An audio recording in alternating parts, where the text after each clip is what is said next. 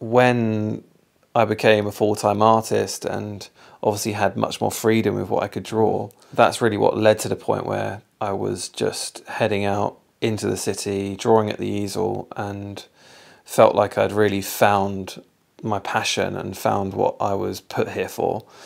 Obviously, when the pandemic came in and I lost that freedom to travel, I couldn't then go out at the easel, I couldn't draw on it. It was hard to handle. So I began to draw in my sketchbooks, and this was actually a really liberating experience. These drawings in this book are all from that place of really thinking and reflecting. And I think for that reason, it feels very, very personal and very meaningful. To help lead us through the struggle and the experiences that people are going through, I thought it'd be best to follow one person's story, or rather a person and their dog.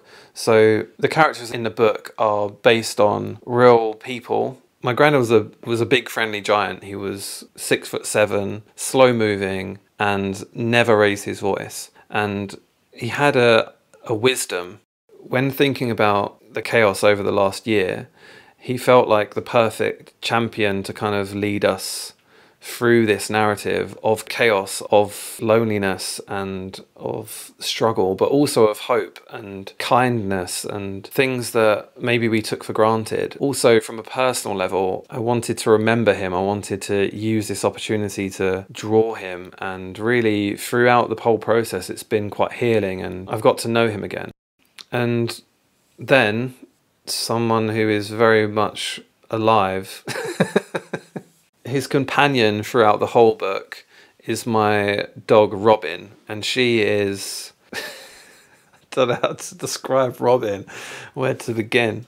Robin is just a bundle of energy and comical and always making me laugh and lifting my spirits. And I think there's something that fascinated me about bringing two characters together. I often wonder what it would be like for them to meet in real life. And my granddad always had a dog, and I can't really picture him without one. So I think for all of these reasons, they made the perfect pairing to kind of lead us through.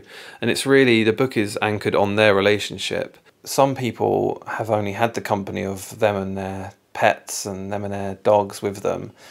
And just to think of how this situation would have been without them. I'm not living alone, I live with my girlfriend, and that's been amazing to have that company. But to have a dog to both laugh at, to help us through times, to just get us walking. And I think so many people have relied on their animals throughout this whole pandemic, and I think that's why this relationship between my late granddad and my dog was so relevant and something I wanted to really get across in the book. My granddad he always carried an umbrella, and one of the things that I remember from losing my granddad was being absolutely obsessed with the umbrella that he left behind. And it sounds really strange, but I would take it with me everywhere, and I would, when I did a sports event when I was a kid, and I would stick it in the ground thinking that it would be giving me good luck, and the sun would be shining and I would be turning up to an event with an umbrella. That's what kind of, this book's full of so much meaning and depth and detail, and it's obviously not everyone will connect with that and see that, but for me it's really important that it's in there because it feels special.